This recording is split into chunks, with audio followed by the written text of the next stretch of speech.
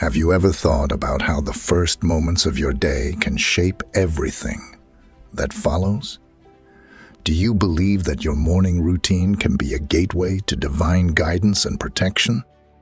My friends, today, we are embarking on a soul-stirring journey through Psalm 5. This psalm is more than just a set of Bible verses. It's a morning prayer that, when it is understood deeply and applied, it can invite God's divine guidance and protection into your life. I'll also be praying a powerful prayer with you in the mighty name of Jesus. So watch until the end and open your hearts to receive these blessings. Psalm 5 is like a morning cup of spiritual coffee that wakes up our souls and prepares us for the day ahead. This psalm teaches us the power of starting our day with God, seeking His guidance, His protection, and His wisdom as we face whatever comes our way. It reminds us that even when we're surrounded by challenges or people who wish us harm, God's got our back. By connecting with God first thing in the morning, we set the tone for a day filled with His blessings, joy, and favor. This psalm isn't just poetry. It's a promise from God that when we turn to Him, especially at the start of our day, by doing this, we are arming ourselves with divine tools that will make every moment a victorious one. So, let's make Psalm 5 a regular part of our morning routine and see how God moves miraculously in our lives. Let us look closely at each verse of this psalm so that we will understand how it can be the bedrock of our mornings, leading us to walk in God's guidance and protection throughout each day. Verse 1 of Psalm 5 is a cry for God's attention, and it reads, "Give ear to my words, O Lord, consider my meditation." The psalmist begins with a cry to God to listen to His words and thoughts. This is more than just saying, "Hey, God, are you there?" Instead, it's an earnest plea for divine attention. My friends, when we wake up in the morning, before we scroll through social media or check our emails, our first focus should be to give God our undivided attention. This means setting aside time to pray, watch one of our Daily Jesus Devotional message, read His Word, and invite the Holy Spirit to guide you throughout the day. By giving God the first moments of our day, we set a spiritual foundation that will help us walk in His guidance and protection. Have you ever heard of the story of Hannah, Samuel's mother? In 1 Samuel chapter 1, verses 10 to 11, we see where she poured out her heart to God in deep anguish, and He listened. We can also begin our mornings with that same level of intentional focus and open sincerity in our prayers to God. This sets the pace for a meaningful relationship with God where we know that we're heard. The words "give ear to my words" prompt us to remember that God is interested in our individual concerns, not just big global issues. You're not too small for God's attention. Never believe that your issues are too insignificant for God to listen to. He's not only the God of all creation, He's also the God of the individual. So each day, like the psalmist, let us begin our day with a cry to God to listen to our words and thoughts. Let us begin our day with prayer. Next, let us look at Psalm 5 verse 2. It is a call to the King. It says, "Hearken unto the voice of my cry, my King and my God, for to you will I pray." Notice that the psalmist refers to God as both King and God, highlighting the dual aspects of God's nature, His sovereignty and His divinity. When you wake up, my friends, remind yourself whom you serve, a King who rules over everything and a God who transcends all. The story of the centurion in the Gospel of Luke chapter 7, verses 1 to 10, resonates well with this verse. The centurion understood authority so well that Jesus marveled at his faith. In Luke 7, verses 6 to 8, the centurion sends friends to speak to Jesus, saying, "Lord, do not trouble yourself, for I am not worthy that you should enter under my roof. Therefore, I did not even think myself worthy to come to you. But say the word, and my servant will be healed. For I also am a man placed under authority, having soldiers under me.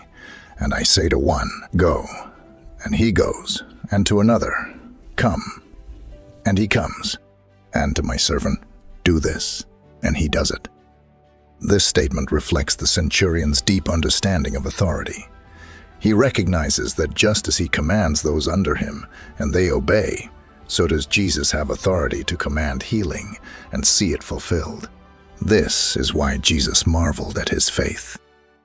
My friends, recognizing God's authority each morning gives him the rightful place in our lives and aligns our day with his divine governance. Furthermore, when we say, "To you will I pray," like the psalmist says in this verse, we're making a choice. With all the distractions competing for our morning attention, we make a conscious decision to direct our prayers to God. This isn't a ritual. It's a relationship. Then we move on to Psalm 5, verse 3, which is about timing and expectation. Listen to this. "My voice you shall hear in the morning, O Lord. In the morning I will direct it to you, and I will look up." Friends, we must understand that morning is a special time. There's something about the quiet and the calm that makes it the best time to seek God. Look at the story of Mary Magdalene visiting the tomb of Jesus early in the morning. This can be found in John 20, verses 1 to 18. Her devotion and early rise led her to be the first to see the risen Lord. Starting our day with God can lead to divine encounters that we never expected. Then we see where the psalmist doesn't just pray. He looks up, anticipating an answer. This is a lesson in how to approach God with our concerns. It's one thing to ask God for help. It's another to live in expectation of His divine intervention. Friends, this attitude of expectancy can change the way you go through your day. You aren't just passively getting by. You're on the lookout for God's guidance and protection. You're expecting God's favor and blessings. Next, let us look at verses 4 to 6. These verses remind us that God despises evil. The scripture tells us, "For you are not a God who takes pleasure in wickedness, nor shall evil dwell with you. The boastful shall not stand in your sight. You hate all workers of iniquity. You shall destroy those who speak falsehood. The Lord abhors the bloodthirsty and deceitful man." Here, the psalmist highlights God's purity and righteousness. In other words, he's saying, "God, I know who you are. You're holy and just." Recognizing God's character each morning is important because it helps to set the standard for our actions throughout the day. Have you ever considered the story of Ananias and Sapphira in the New Testament? Their story can be found in the book of Acts, chapter 5, verses 1 to 11. They lied to the Holy Spirit and met immediate judgment. This wasn't because God is unloving, but this was because God is holy.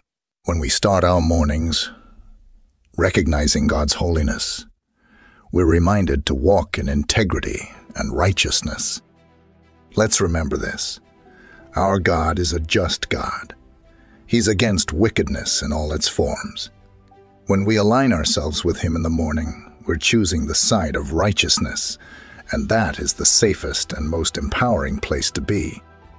Next, verse 7 of Psalm 5 talks about the place of worship. It reads, "But as for me, I will come into your house in the multitude of your mercy. In fear of you, I will worship toward your holy temple." Entering into God's house speaks not just of physical churches or synagogues, but also a sacred space in our hearts where we allow God's presence. The psalmist speaks of coming with multitude of mercy and fear, emphasizing the awe and reverence we should carry when seeking God. Think about the story of Zacchaeus in Luke 19, verses 1 to 10. He was so desperate for a divine encounter that he climbed a tree. When Jesus invited himself to the home of Zacchaeus, it became a house filled with God's mercy. Each morning, invite Jesus into the home of your heart. Open yourself to his teachings, his love, and his merciful grace. Also, notice that the psalmist speaks of worship toward the holy temple. This is more than singing songs. My friends, worship is a lifestyle. Each morning, let your actions, your words, and even your thoughts be a form of worship that honors God. Romans 12, verse 1 reminds us, "I beseech you, therefore, brethren, by the mercies of God, that you present your bodies a living sacrifice, holy, acceptable to God, which is your reasonable service." This verse emphasizes the importance of dedicating not just our spiritual selves, but also our physical bodies as well, to God's service and glory. This includes what was just mentioned.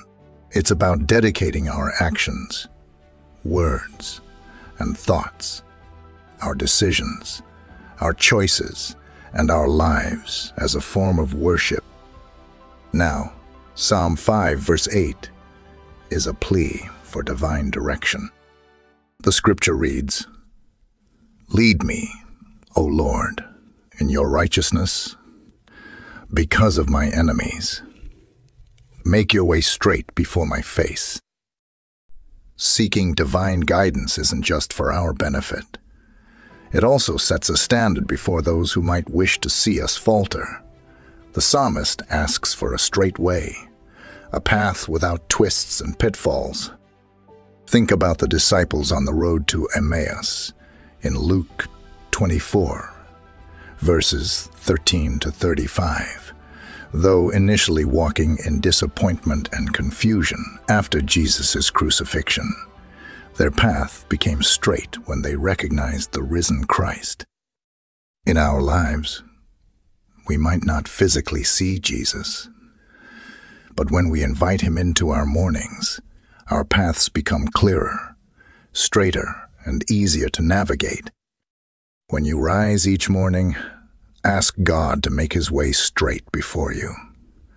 This is a prayer he delights to answer.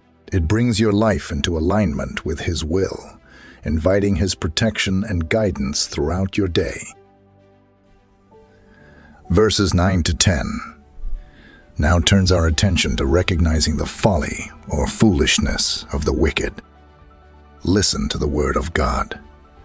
"For there is no faithfulness in their mouth. Their inward part is destruction. Their throat is an open tomb. They flatter with their tongue. Pronounce them guilty, O God. Let them fall by their own counsels. Cast them out in the multitude of their transgressions, for they have rebelled against you." The psalmist doesn't ignore the reality of evil in the world. There are those whose intentions are far from noble.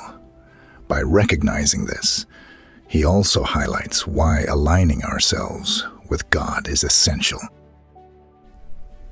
Take the story of Achan in the book of Joshua, chapter 7. His hidden sin brought calamity upon the Israelites. It wasn't until the sin was exposed and dealt with, the people regained their spiritual footing. Likewise, recognizing and praying against the influences of wickedness sets the boundary for God's protection in our lives. And then we have Psalm 5, verses 11 to 12, which emphasizes the promise of joy and protection. It says, "But let all those rejoice who put their trust in you. Let them ever shout for joy, because you defend them. Let those also who love your name be joyful in you. For you, O Lord, will bless the righteous. With favor, you will surround him as with a shield." What a powerful conclusion to this beautiful psalm. The psalmist sums up the benefits of putting our trust in God. Joy, defense, and favor.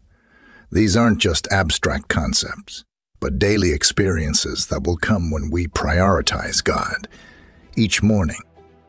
Consider the story of Jehoshaphat and the people of Judah in 2 Chronicles chapter 20. They faced a great army, but chose to put their trust in God. And what was the result? Divine protection and an overwhelming victory. Their joy was unspeakable, and God's favor was evident. My dear friends, Psalm 5 is a comprehensive spiritual guide for ushering in divine protection, wisdom, and joy into your day. As we face today, let us carry the essence of Psalm 5 in our hearts. For with God as our guide and protector, we are unstoppable. If God is for us, who can be against us? Now, to all those within the sound of my voice, let us go to the Lord in prayer. I want you to pray this prayer with me so that you can have all the blessings of this prayer. Let us pray to our gracious and merciful God. Lord God Almighty, Heavenly Father, you are the author and finisher of our faith, the Alpha and Omega, the beginning and the end. Lord, you are my King and my God. I honor you and praise your holy name. Father, I thank you for the gift of life and blessings. Your love endures forever, and your mercies are new every morning. Lord, I come before you humbly with thanksgiving and praise. I am grateful for the joy of your salvation, and for your favor that surrounds me like a shield. This is the day that you have made, and I will rejoice and be glad in it. Father, I ask for your forgiveness of my sins and shortcomings. Cleanse me from all unrighteousness, as I also forgive others who have trespassed against me. In the name of Jesus, I rebuke every plan of the enemy to derail me or my loved ones. I declare that the plans and traps of the enemy will be brought to naught. Father, guide me in all my ways, as I lean not on my own understanding, but acknowledge you in all things. Father, I pray for your continued blessings in my life. May this day be filled with unexpected miracles, divine appointments, and opportunities that come from you alone. Lord, may there be an increase in every area of my life, spiritually, emotionally, physically, and financially. Lord, I am grateful that it is your desire for me to prosper and thrive in this life, even as my soul prospers in you. As I prosper, may I become a channel of blessings to others and contribute to the advancement of your kingdom on earth. I also pray for healing. Father, touch every part of my body that needs your divine touch. Let your healing virtue flow through me, from the crown of my head to the soles of my feet, in the name of Jesus. Lord, as I lift up my loved ones to you, may they come to know your grace, your love, and your peace. Touch our hearts, Lord, and deliver us from all evil. Father, as I say this prayer together with everyone listening, I thank you for every heart that is humbled before you at this moment. Lord, we need your guidance. May you light our path and order our steps. Father, you are our shield and fortress. Cover us with your protective wings and build a hedge around us. Protect us in our coming and going. We declare that by the stripes of Jesus, we are healed, and we ask for your healing hand to be upon us. Father God, as we expect your blessings, we are grateful for your joy, divine guidance, favor, and protection. Thank you, Lord, for hearing and answering my prayer. In the mighty name of Jesus, I pray, amen. If you were blessed by this message, type the word amen in the comment section below. I declare that all the blessings of this prayer are now upon you, in the name of Jesus. You can help us to reach more persons and spread the gospel. You can do this by sharing the video with a friend or family member who you know needs the blessing of this prayer, and by clicking the like button. Also remember to subscribe to the channel for more videos that will bless your heart and uplift your spirit. We appreciate all those who support us. You're blessed to be a blessing. Now, for those who are listening and you want to accept Jesus Christ as your Lord and Savior, I urge you to receive God's grace with an open and repentant heart. Start where you are. Your past doesn't matter. Jesus came to seek and to save those that are lost. God loves you. It is not God's will that anyone should perish, but for all to come to repentance. Say this simple salvation prayer for yourself.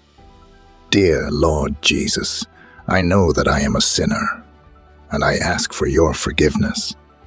I believe you died for my sins and rose from the dead. I turn from my sins and invite you to come into my heart and life. I want to trust and follow you as my Lord and Savior. Lord Jesus, hear my prayer, I pray. Thank you, Lord, for saving me. Amen. Now that you have prayed this prayer, you can ask a pastor to baptize you at a local church and make that decision public. Baptism is a symbol of that decision to follow Jesus. I then encourage you to have fellowship with other believers, to learn more about your new life, and to get to know more about God. Please feel free to leave your prayer request in the comments section so that we can present them before God for your blessings and victory. Also, we invite other believers on the YouTube platform and all over the world to join us and start praying for you right now. And we want you to know that even if you don't see a reply to your prayer request, it doesn't mean that you were not prayed for. Rest assured that we are actively lifting up each request to God that is in accordance with His will. We believe in the power of prayer to bring comfort, healing, and guidance in accordance with God's perfect plan. To God be all the glory. May the grace and peace of our Lord Jesus Christ be with you all.